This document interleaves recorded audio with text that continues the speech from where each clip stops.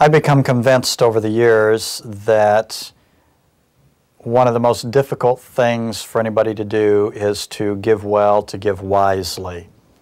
I've been in a multitude of places where I felt people should have given this and that, and they gave something else instead, or gave nothing at all. I've also received an inordinate number of gifts that were inappropriate, unappreciated, awkward, etc.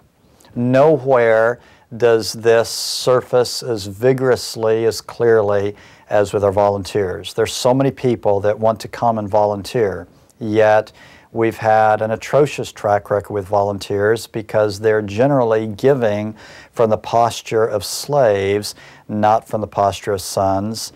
And this is something that God addressed very early on in this transition from slavery to sonship in Israel. The context for God discussing right giving was the Nazirite vow. Now you need to understand one pivotal issue about the Nazirite vow. It was absolutely, totally, completely voluntary. Nobody under any circumstances was required to embrace a Nazirite vow. So it was a voluntary thing, a gift that you gave to God out of the goodness of your heart. Yet because of the difficulty in giving well, and because slaves give so badly, God stepped in and vigorously defined what constituted a right gift.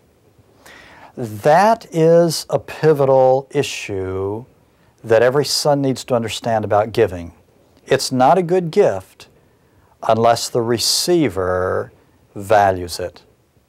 So God stipulated, this is how you're to do the Nazirite vow. Yes, it's voluntary. Yes, it begins in your heart. Yes, you want to bring creativity to it, but I will not accept it unless it is this way. And God began to lay out the criteria. So often, we create a social contract with our gifts that if we have given sacrificially, it should be accepted. This is what we run into with volunteers all the time. They come and they want us to be grateful to them because of the sacrifice they're making in coming. And because of that, when we try to lean on them to do things our way, to raise the standard of excellence, to accommodate our particular structure, they are resentful over our lack of gratitude for the sacrifice that they're making. But again, the principle is a gift is not truly a gift unless it is valuable to the receiver.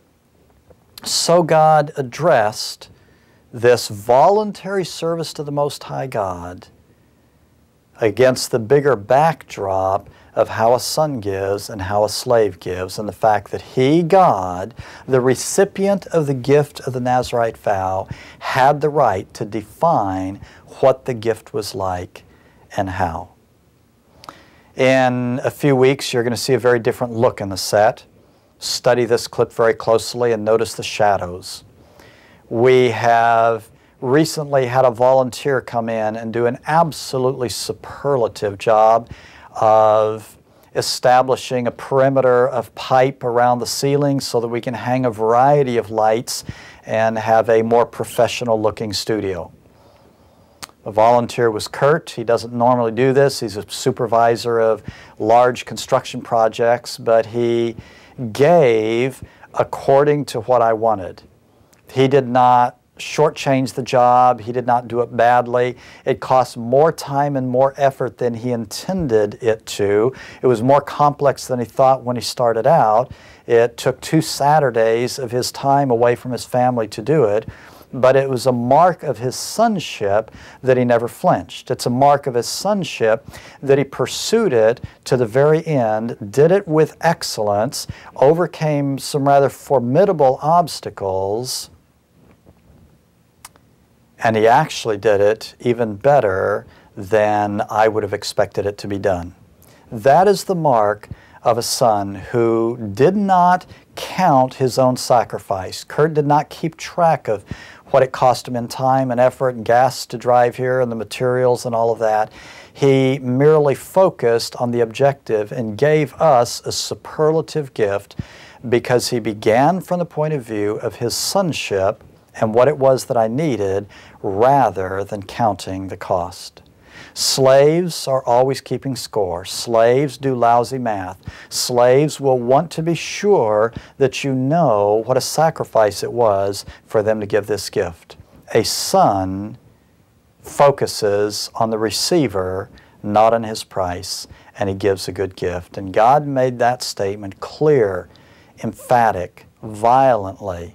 Yes, you can spontaneously give me gifts, but only on my terms, not on yours.